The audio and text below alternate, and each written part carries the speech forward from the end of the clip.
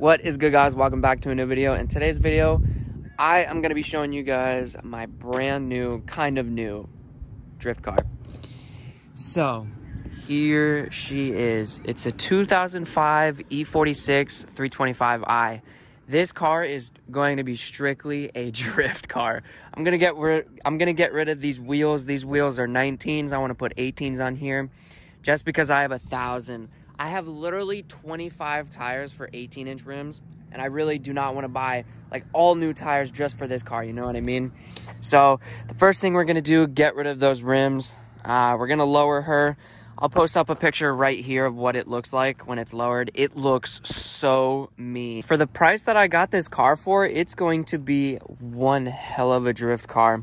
As you can see, there is some minor stuff, but I mean, I'm gonna put brand new headlights in it either way. I'm gonna get a whole new bumper. I'm gonna get new black ones of those. Probably tint it more. I'm gonna lower it. So much stuff is going to be planned for this E46. Not anytime soon, but it's gonna get a big turbo. It's gonna be sitting right on the top. I definitely think one of the first things that I'm gonna do with this is get headers for it. Probably lower it, if not like fix up the inside of it, because the inside looks pretty good. I just want to make this thing loud. As you can see, the inside, I mean, for a car that's what, 17 years old, I would say is pretty good. This, I'm gonna strip that out. Also, she's a manual, boys.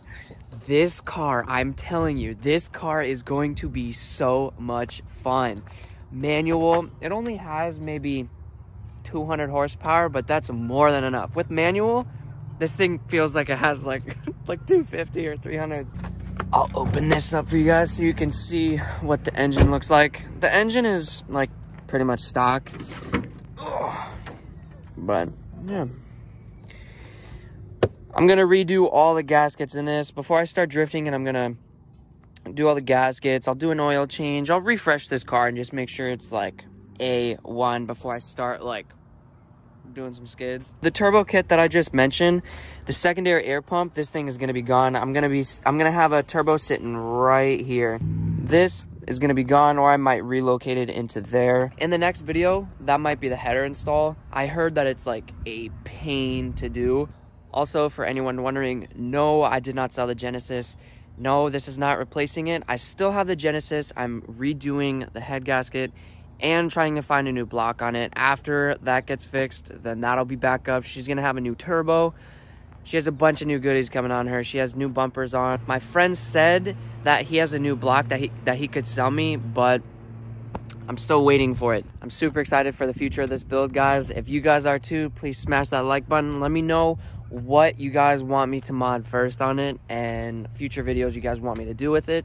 I can't wait to see both of them right next to each other, the Genesis and the E46 right next to each other. So yeah, I can't wait for the future videos that these two are going to be putting out. I'll see you guys in the next video.